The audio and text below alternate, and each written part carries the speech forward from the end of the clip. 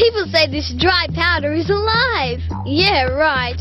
It's called yeast. I'm sure it doesn't look very alive, but you never know. So I'm going to put it to the test with this balloon. Here goes. First I measure out a handful of yeast. Then I tip some of the yeast into the balloon. Spoonful of sugar, down the hatch. About half a cup of water. Tie a knot.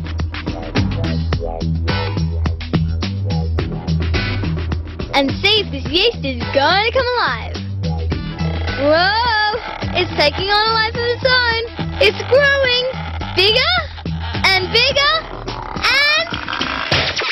and... Mix yeast with sugar and water and it starts to act like an organism. It uses sugar and oxygen in the balloon to produce a gas called carbon dioxide. The more gas, the bigger the balloon. Watch this, I'll make it roll without even touching it. To power it up, you'll need a balloon and... give it a good rub on yourself or anyone else's. Now, hold the balloon a little bit in front of the can. The can will start to roll all by itself. Hey, let me try. It's called static electricity. Nice hairdo, John.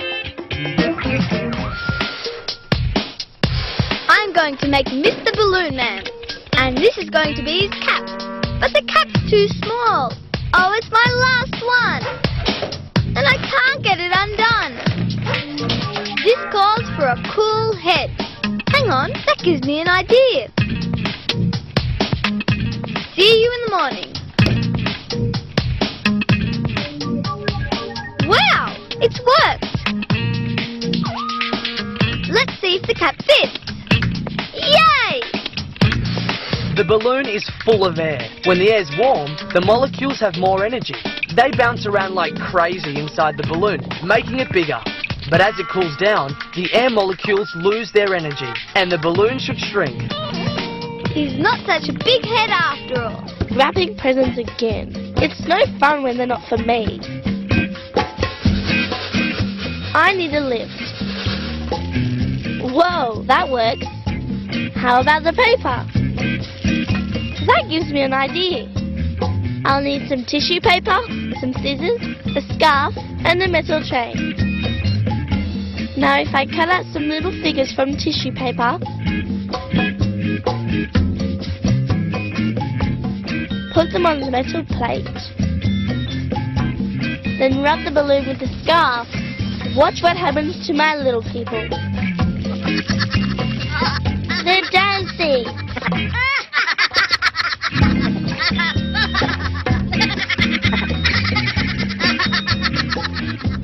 The balloon becomes electrically charged when it's rubbed with a woolen scarf. It attracts the dancers and also charges them. After a while, they fall down. Then they're attracted all over again. As long as I keep rubbing, they'll keep dancing. It's cheaper than batteries. We're decorating our house because we're having a party. Come on, Slow Coach. We know balloons stretch. They're made of rubber. Rubber stretches. Whoa! He's making me dizzy. What was all that for? It's warm. The stretching makes molecules inside the balloon all crash into each other. All the friction produces heat. Like when we rub our hands together. They're hot. Hey, that's hot.